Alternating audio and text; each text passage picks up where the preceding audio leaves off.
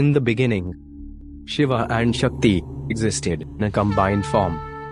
However, creation was possible only when male and female energies manifested as separate entities. Hence, Lord Brahma urged them to separate for the sake of creation. But Lord Shiva was grief-stricken at the thought of separation from Shakti. So, Shakti made him a promise that she would take birth as a human in her next life and take him as her husband. Their separation became the source of energy required for the creation. However, Shiva lost his better half. For Shakti, which literally means energy, had to disperse out into the universe for creation.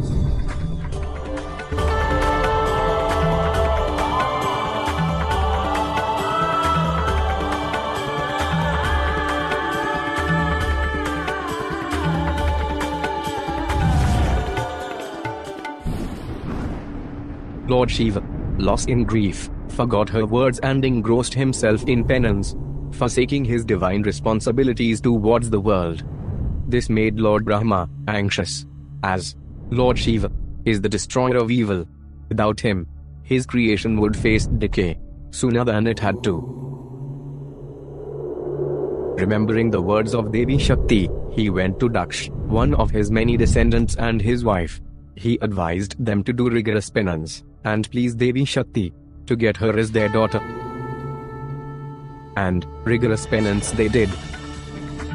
Devi Shakti, pleased with them, promised to take birth as their daughter, but with two conditions. That, upon her birth, they would forget that she is a divine being, and raise her as a normal human child with their other children. And, if they insult her, even once, she will forsake her human form, and leave their lives permanently. And thus, years passed by. Daksh had 61 daughters in the meantime.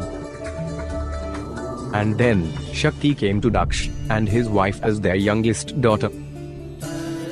They named her Sati. Sati grew up loving the tales of Shiva told to her by sage Narad, who flew back and forth through the realms and the castle of Daksh. Sati adored Shiva. By the time she was at the age of marriage, she had eyes only for him. She refused proposals of princes from influential kingdoms brought to her by her father. Sati decided to do extreme penance for a glance of her beloved Shiva. As Shiva himself had renounced worldly luxuries and pleasures, Sati decided to do as well. She left her father's castle and went to the forest to meditate. Sati began her rigorous penance, enduring the caress of hot summer dews, slashes of stormy gales, bites of freezing winter winds, endless depths of dark nights, and dazing peaks of bright noons. She gradually renounced food, living on just a leaf a day, and then gave up even that much nourishment.